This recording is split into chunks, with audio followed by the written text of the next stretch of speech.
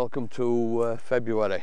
It's pretty late on in February now. It's not that we haven't been doing out, but we haven't been doing much that I thought there were any interest on the video. Although I should perhaps have videoed us emptying the waterless toilet at Little Farriers. I'm sure you don't want to see that. But yeah, those of you that watched the January one, we've finished off in January.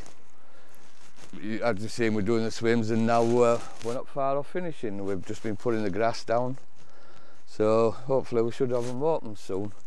We have made one difference. We've actually stood in peg 23, 24, which traditionally were called the split swim.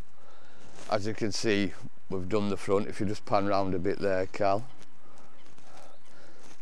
We've done the front, and it's no longer split. It's one rather big swim, and so this is now a double swim. And because it's not a split swim, we thought it perhaps needed a new name for it. And what we've decided to do is, most of you are familiar with the Carp Society. We've been going 40 years now. It's no secret we've had our ups and downs. We've sailed close to the edge a couple of times through, I won't go into it, but you know full well, we've had some wrong uns here and there, not just the ones you think. But the one thing that has kept us going throughout this, well, without a shadow of doubt in my mind, was the purchase of this place, Horseshoe Lake. And you know, it saved us numerous times. It's just been a godsend, and the person sort of most responsible for this is a chap called Mike Kavanagh. And the older generation are probably well aware of Mike, but the younger generation perhaps don't know much about Mike, and don't give him the kudos he deserves. So without Mike, the Carp Society, chances are we wouldn't own Horseshoe. So what we've decided to do is name this swim, and if you zoom in there, you can have a look there. And this swim from now on will be known as Kavanagh's, as our little tribute to Mike, and a thank you from anyone who's ever fished on Horseshoe for buying it in the first place. So thank you very much, Mike, and I hope you're pleased with it, and I hope there's a few fish caught in here in your honour. So right, I'll show you a bit more in February, but that's it for now.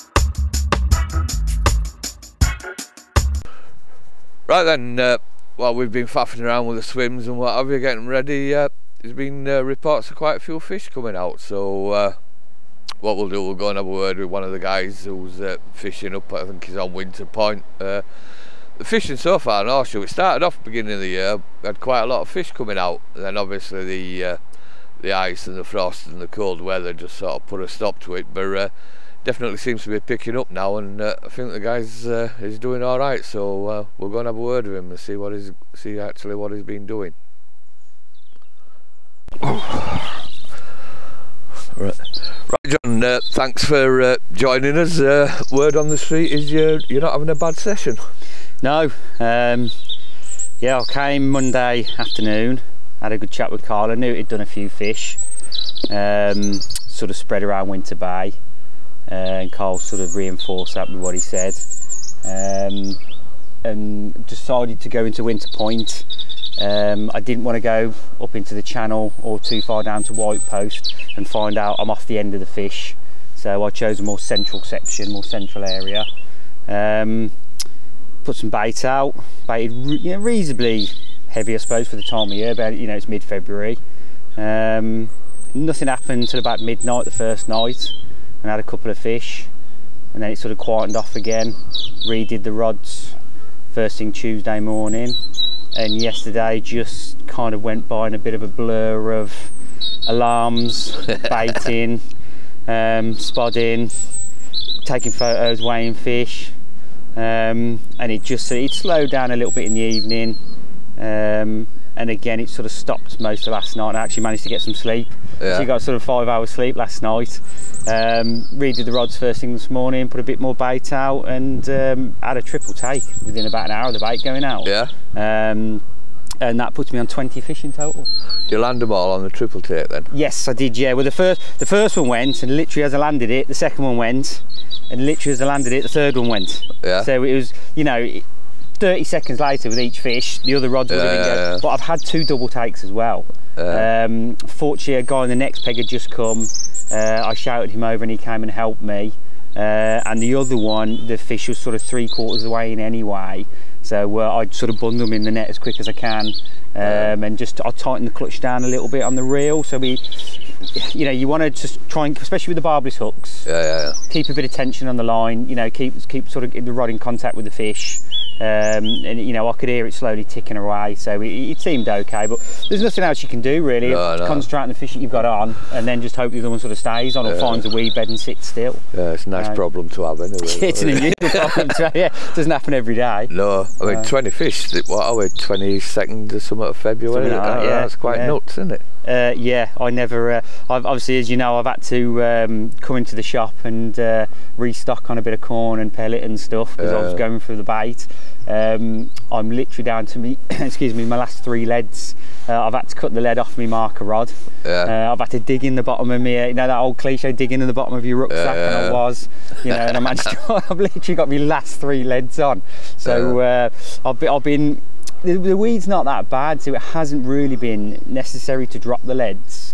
And I haven't been intensely trying to drop the leads, but obviously just with the fight of the fish, and when you're fishing at sort of 80-90 yards out, it's a long way to bring the fish in, and invariably a few leads drop now and then. So I've got a robin trying to sneak. Yeah, I've just seen it there.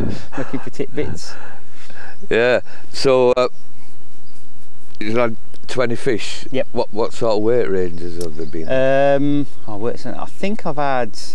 I think it's been 4 doubles. The smallest I've had was 13, up to sort of 19 in the doubles. And there's a nice little story about one of the doubles. When I'd fished here, I think once or twice maybe before the fish kill, and then I came back after, once Horseshoe was back on its feet going again, and my first ever fish was like a little snub-nosed, bright, fresh as a penny he was, very dark, bright sort of sovereign scales, beautiful little sort of you'd call him a character fish. And I remember asking a few guys that I know from here if anybody had seen it in the last couple of years, and everyone, no, I've not seen that fish.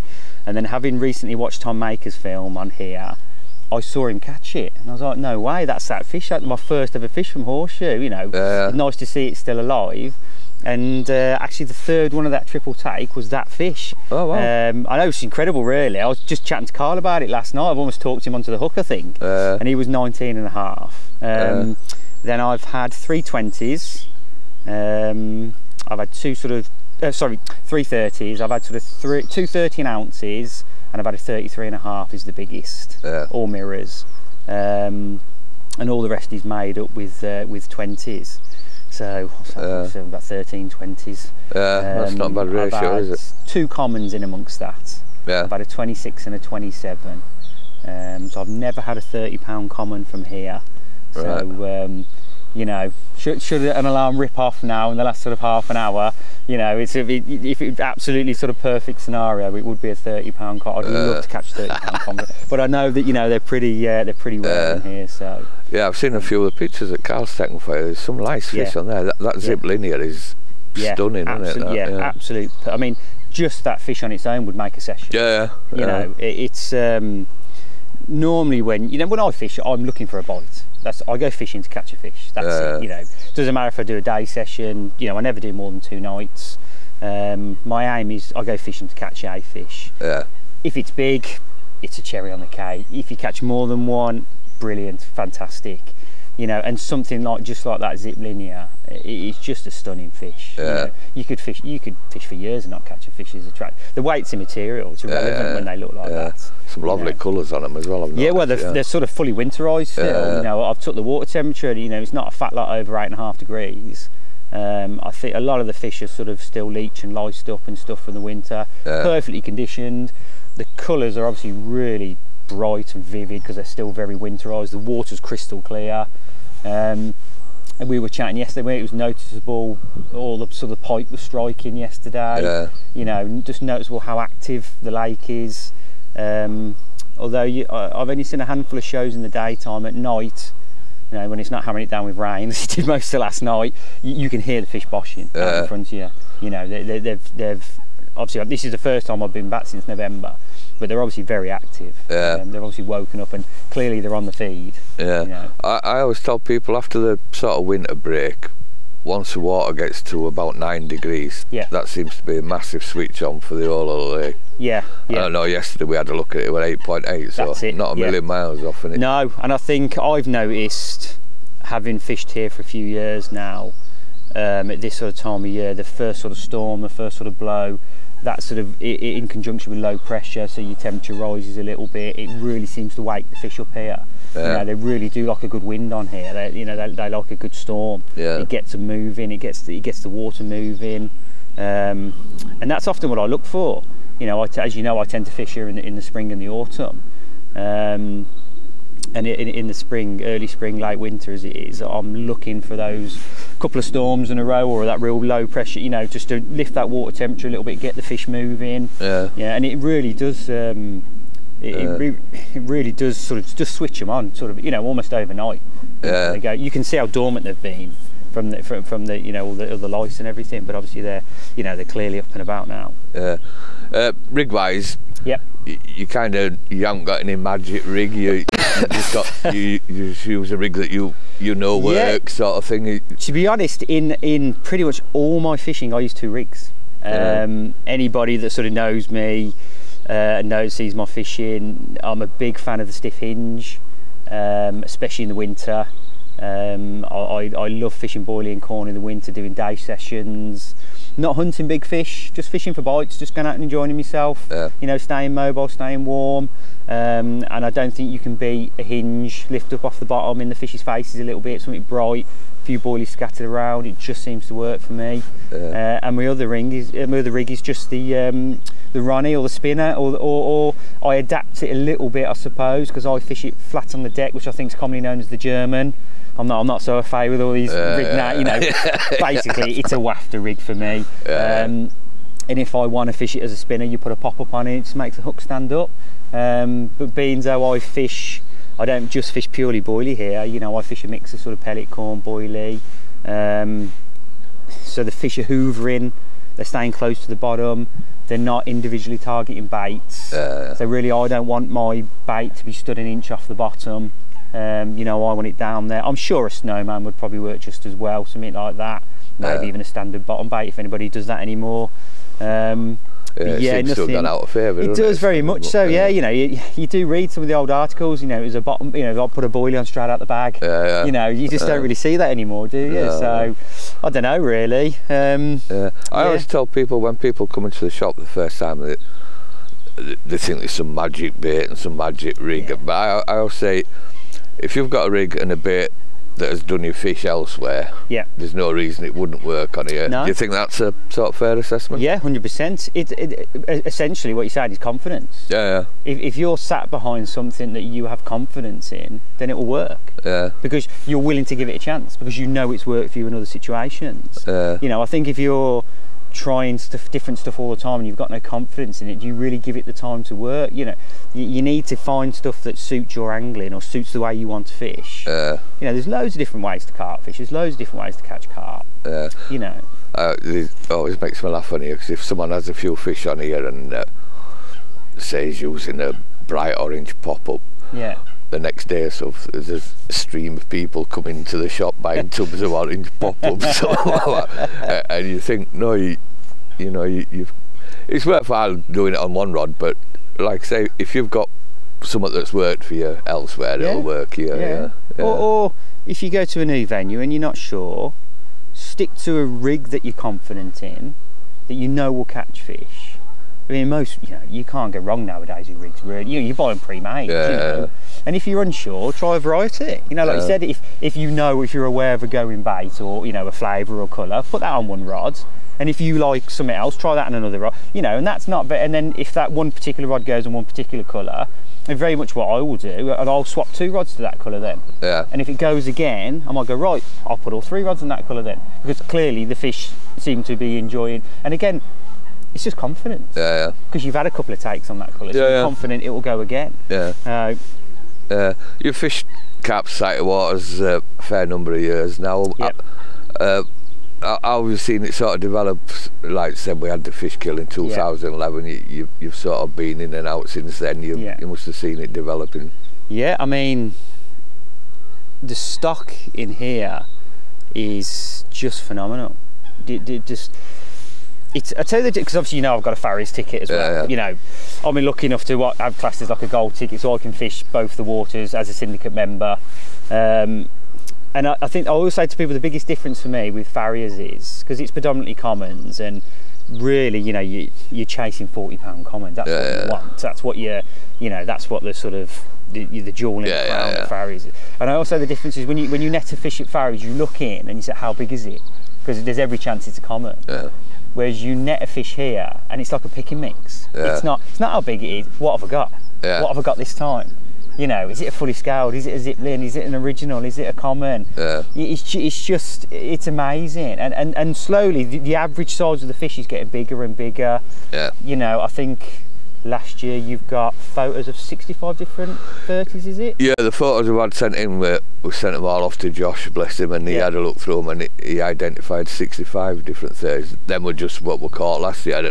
We don't get anywhere near all the photos in, and a lot of secret squirrels on here that, you know, so that's not a bad head of 30s. So I think you could realistically say, sort of, you know, 6 months on as well from most of those photos, coming up in the springtime as fish start to put a bit of weight on. I mean, you know, I think if you said we've got 60 to 90 different 30s in this lake, you know, I think easily, you know, if not more, sort of thing. What, roughly 1,000 carp stock? Yeah, I would say so. You know, I mean, if you just take what I've caught as a microcosm of what's in here, you know, look how many 20, it must have 720s in it. Yeah, I reckon so, it's got to be. Maybe 130s, let's say top end, and all the others are doubles. You know, I've not had a single or anything. I think the smallest I've had's a 13, a couple of 16s and a 19. Yeah, there's a few escapees from the stock ponds that have gone in here. Yes, they soon learn to avoid the rigs, don't they? Obviously we have that at Farriers when, you know, the few stockies go in,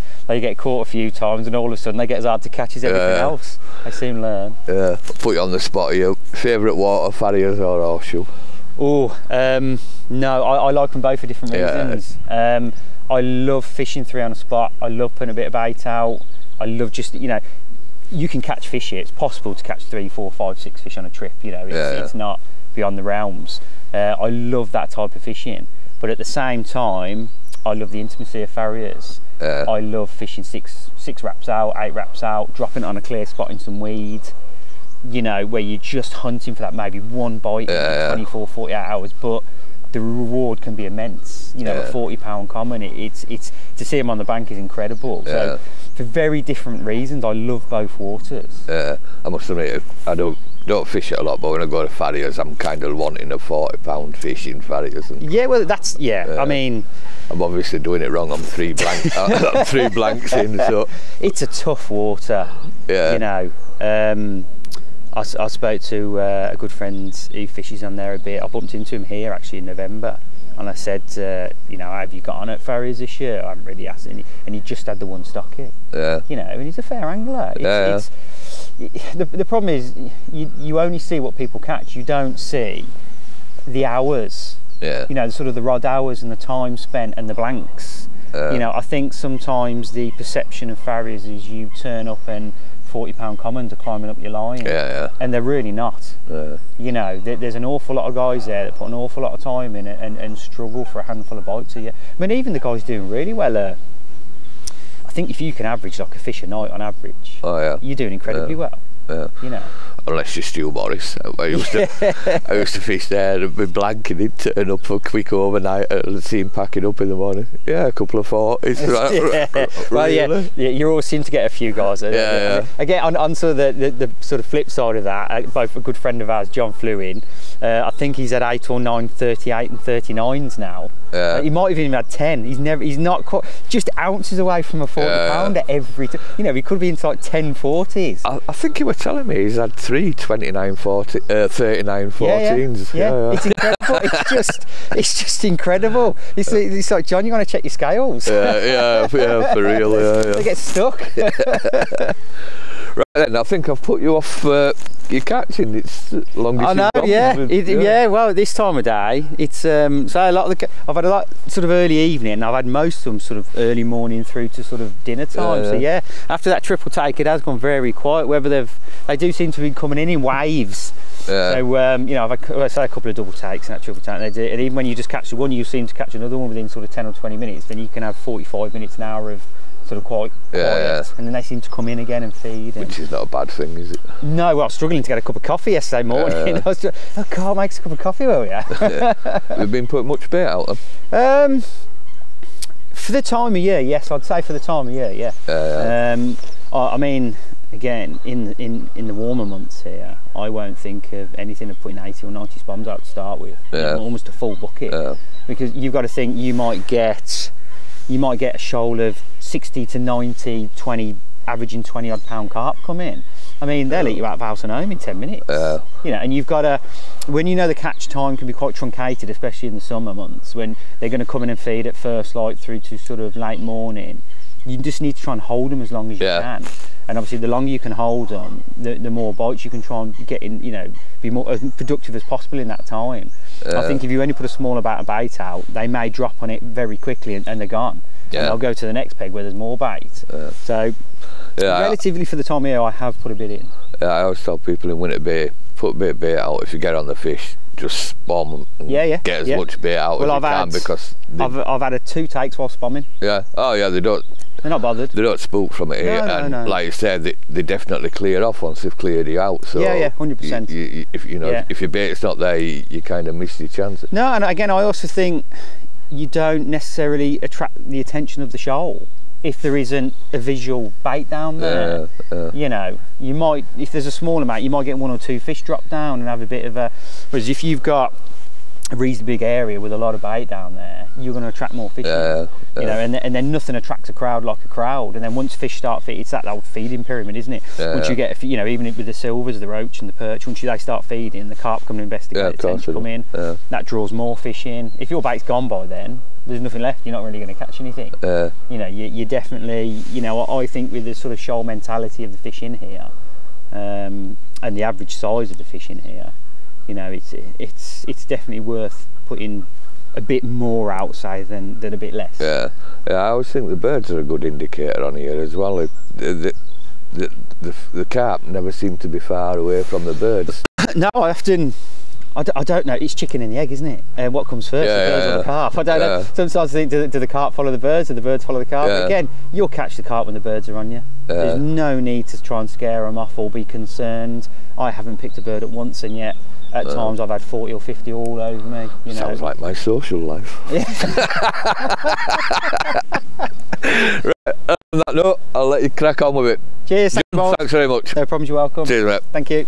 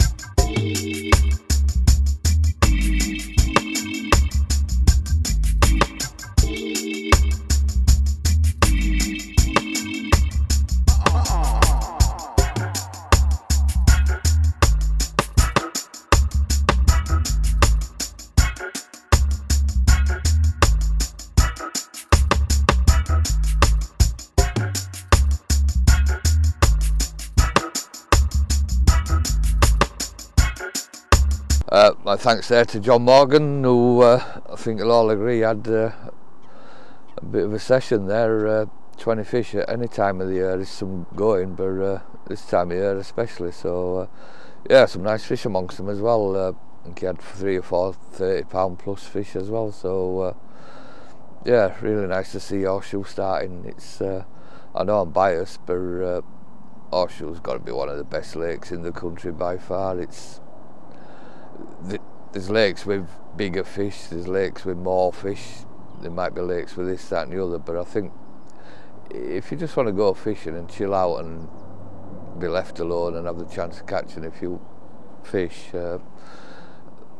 you go a long way to beat Horseshoe. So anyway, that was John Morgan. So then that was February really. You've seen the work we've been up to. We've more or less finished the Winter Road bank now. It's a couple of barrows of stone and maybe a few more chippings to put down, and it's good to go. So that takes us into March. Just on February though, the other week marks the first anniversary of the sad passing of old Nick Scott. He passed away last February, and it's quite apt that we're here now. This is a bench that a few of us chipped to and bought for Nick, with a little homage to his favourite band, the Rolling Stones there. Nick were a lifelong member of the Carp Society, and he were always here at every work party we did, and but more than that, he were a really good friend, and we still miss him dearly now. And sat here, I'm just kind of smiling.